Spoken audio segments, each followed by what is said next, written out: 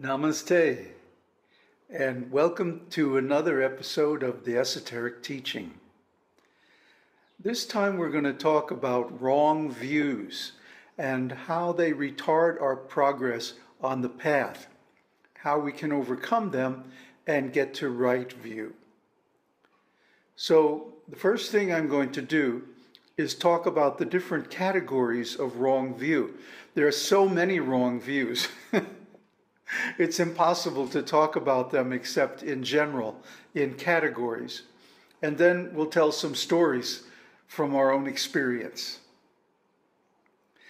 The first wrong view that you need to be very alert about is exclusivity.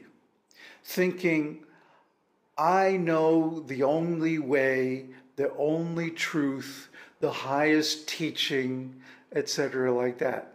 And all others are wrong. Now, one could accuse me of having exclusive attitudes about the esoteric teaching. Well, but I don't say that other views are wrong. I say they're simply incomplete, taken out of context. And that's the problem with exclusivity. It takes whatever spiritual practice or whatever philosophy you're following out of context.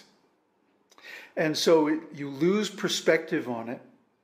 It becomes everything, the be-all and end-all.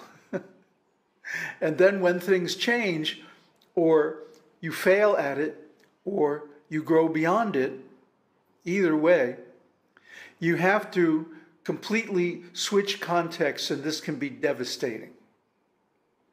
So an example of exclusivity is thinking that a person has to have a particular qualification or background to practice or attain self-realization.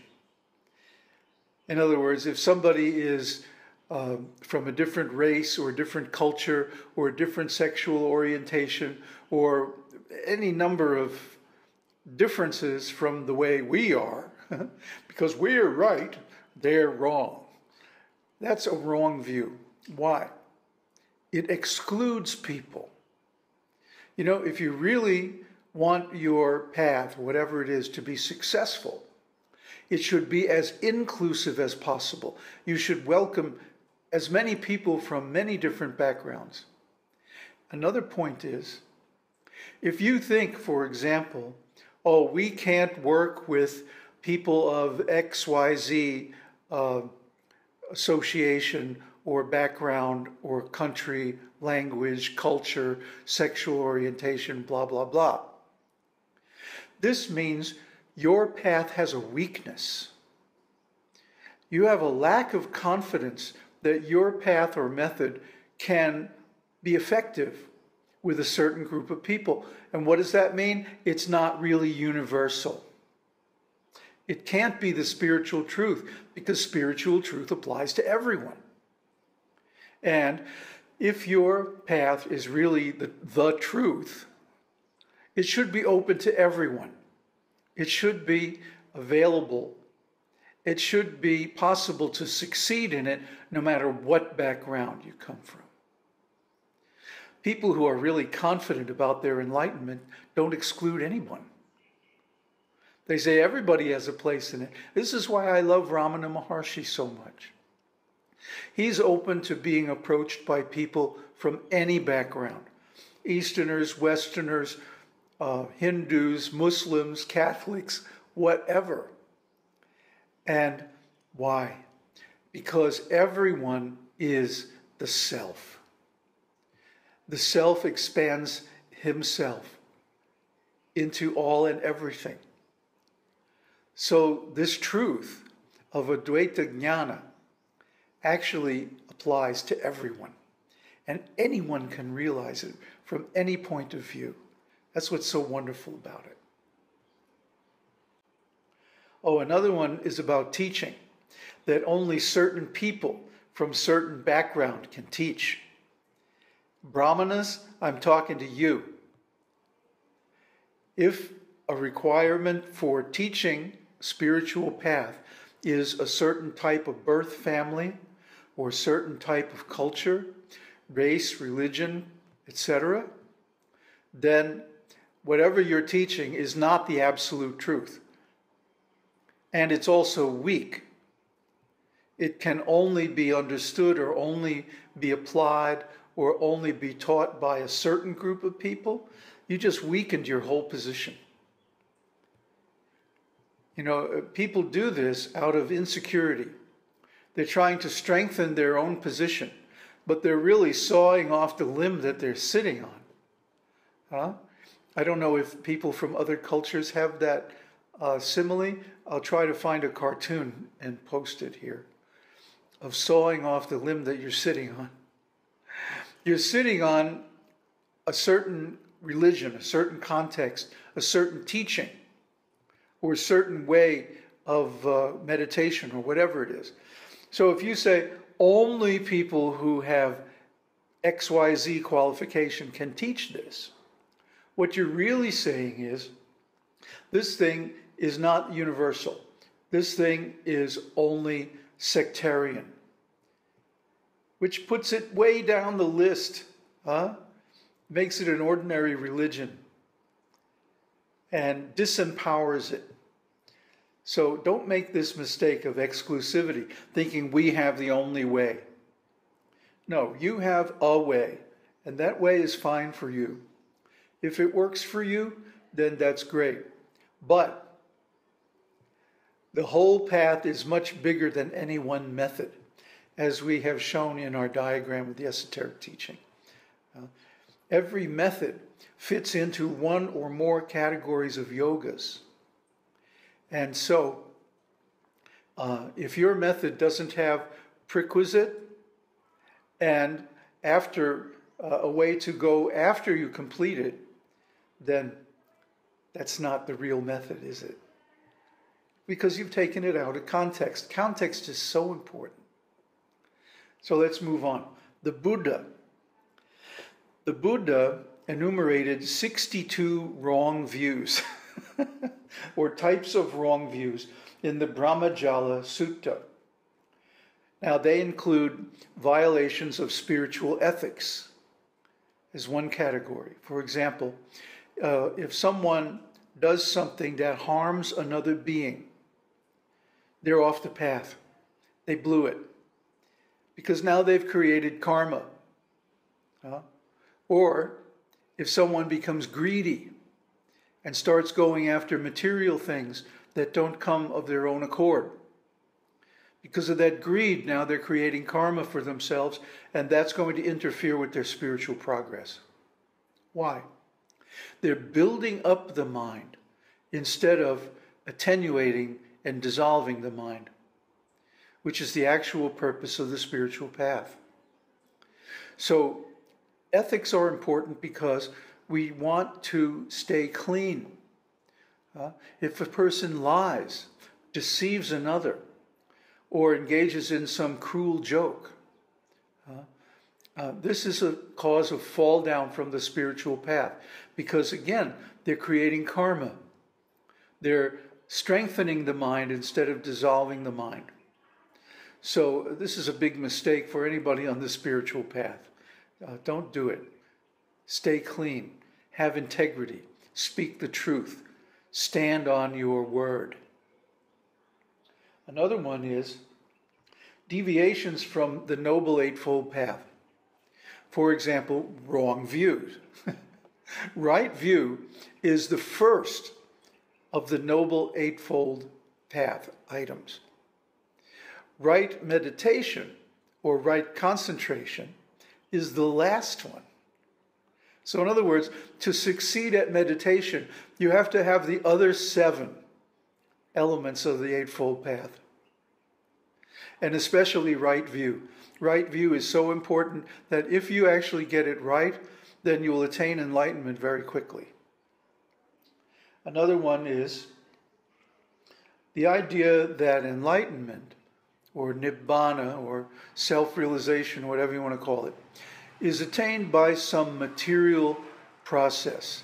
In other words, you follow some rules and regulations, you perform certain rituals, or you condition your mind in a certain way, and that will let you attain enlightenment. No. No. That's bogus enlightenment, false enlightenment, counterfeit enlightenment. The Buddha used to say, the only thing that can destroy my teaching is if someone makes a counterfeit teaching and passes it off as the real thing. And of course, this has happened. So the same happens after every great master passes away. Their followers create a counterfeit, call it by the same name, but it's actually different. It's happened to yoga, tantra, Buddha's teaching, Native American spirituality. I could go on and on. The list is endless. After every great master passes, people change the teaching, but keep the same name. And of course, it doesn't work. So by following any of those bogus teachings, you're really wasting your time. It's real important to go back to the original and find out what the real masters taught and practiced. And then there's various speculative cosmological theories. Most of these are simply nonsense because nobody was there in the beginning of the universe to see the Big Bang or whatever it was. But some of the very common categories of these are eternalism, the idea that the world or the ego or soul or God are eternal. But nothing that exists, that has being, is eternal. Or it can't be, because everything that has a beginning has an end. Everything that has existence is subject to time. And time, as we know, wears things out, and then they go away. Or actually, the matter and energy in them simply transforms into another form. So everything that is temporary and cannot be the absolute. The absolute must be out of manifestation. It must be unmanifest, immanent. It has to be separate from being and becoming. So any cosmological theory, for example, that the world or the soul, the ego are eternal, or that the world is finite or infinite, either way, it's wrong. Or that the world originates from some cause. Now, this is very deep and subtle, but the world is, of course, how can I say, a result of our coming into being. In other words, the world exists within consciousness, not the other way around. Part of the illusion is that there is a world outside of the self. Actually, the world, whatever the world really is, can only exist within consciousness, because consciousness is the self. Consciousness, being, with a capital B, without becoming, is the only thing that is really eternal. But in that case, we don't need the concept of eternal, because there's no coming into being and no going out of being, no time, no change, no location, no movement, no transformation, nothing. So try to understand the nature of the absolute. That's part of getting right view. So to go on, in regard to self-realization, there are 4 categories of wrong view, 5 categories of wrong view that I want to bring to your attention. And the first of those is acquisition.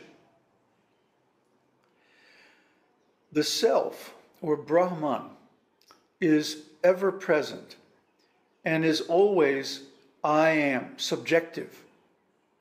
It is one's very being. It never comes into being. It already is, always.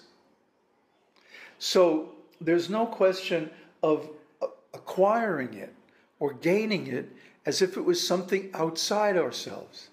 It is ourself. That's why it's called the self. And we can experience it only subjectively. There's no such thing as seeing the self or seeing Brahman outside of oneself.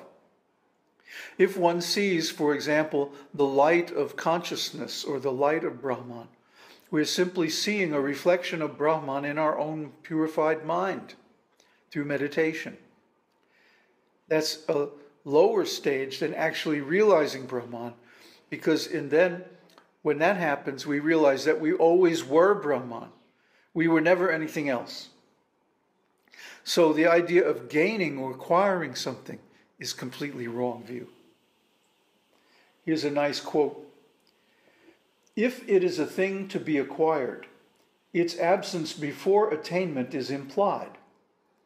If it can be absent even once, why should not its absence recur? Then moksha will be found to be impermanent and so not worthwhile striving for. Again, if it can be acquired, acquisition implies non-self. So, Tripura Rahasya nails it. Next is recovery. It's not the case that the self was lost and it has to be recovered. No, we never lose the self. We cover it over with the mind and with all kinds of other nonsense, the body and different ideas and activities and stuff. So we distract ourselves from ourself. But actually the self is never lost. It always remains. It always is. There is no creating or extending the self because it is ever.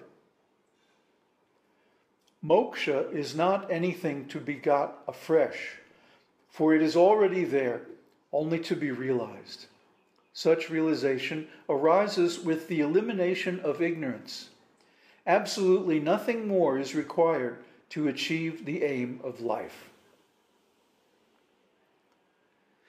The next one I want to look at is the idea of transformation. We hear this word a lot, especially in New Age circles. Oh, we go through this transformation. Transformation cannot apply to the self because the self is ever the same. It never changes. So then what transformation is even possible for it? It's not that the self becomes transformed into the mind. It can't be transformed. The mind is something separately invented and covering over the self. So transformation and renunciation, retirement, giving up the world, all these ideas imply transformation of the self. And that's not possible. So these are bogus ideas. We're not to give up the world. We're to give up our attachment to it. We're not to renounce the world. We are to renounce the idea that the world is real. Then we can actually realize the self. The word transform does not appear even once in Tripura Rahasya. So it's not even on the map. Next is the idea of purification or practice. The self is always pure. It never becomes impure. It never becomes subject to the modes of material nature, for example. It never becomes. It always simply is. So there's no way for the self to become impure. Therefore, what is the need for purification? The only need for purification is of the mind, which is full of so many stupid ideas. Actually, the mind itself should be done away with. The ego should be done away with. Then one can see the self very easily. The popular idea is that moksha is release from bondage meaning destruction of ignorance. Ignorance is itself a form of thought. Destruction is its absence. To bring about its absence is only another form of thought. So then, on investigation, the whole statement gets involved and becomes meaningless. So the idea of a practice leading to self-realization is ultimately meaningless. Now, this only applies and is true for people who are already realized. Once you get realized, you realize, oh, the practice really didn't do anything. At most, the practice shows us how many wrong ideas there are, and when we get rid of them, only then the realization happens, and we realize, oh, this was the way I am all the time anyway. Duh? So get rid of this idea of transformation.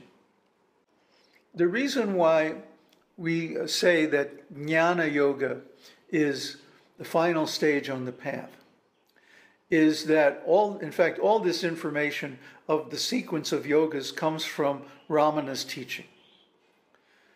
Ramana, in his Upadesha Undiyar, shows that the order of yogas has to be karma yoga, bhakti yoga, then raja yoga, and finally jnana yoga.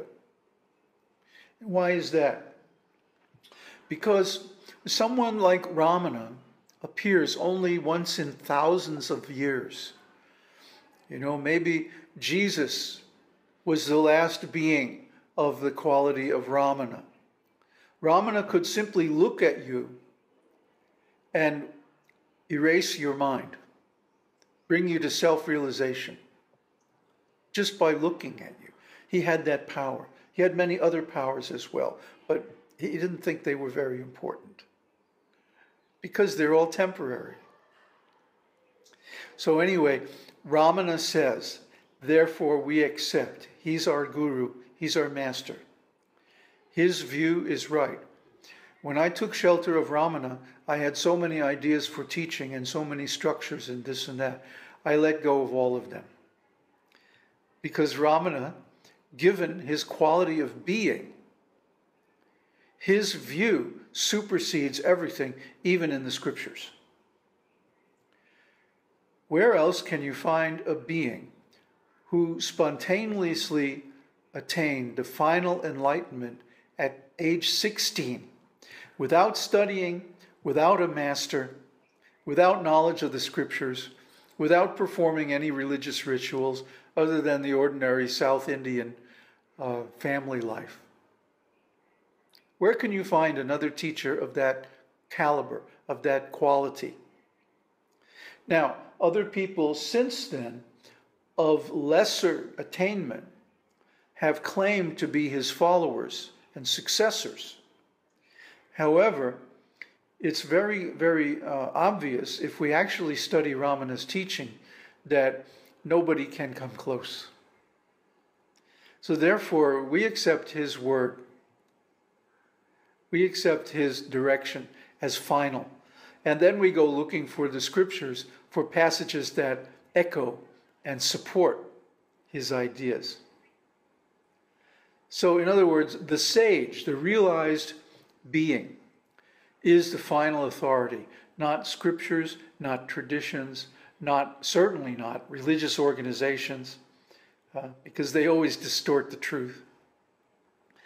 And even people who claim to be realized, who claim to be direct disciples and so forth, we can see they're of lesser stature than the sage himself. So, yes, take the scriptural knowledge for what it's worth, but don't say that it's the final word unless it's corroborated and confirmed by an enlightened being. Now this is getting long, so I'm going to have to put the stories in another video. Om Tat Sat. Om Harihi Om.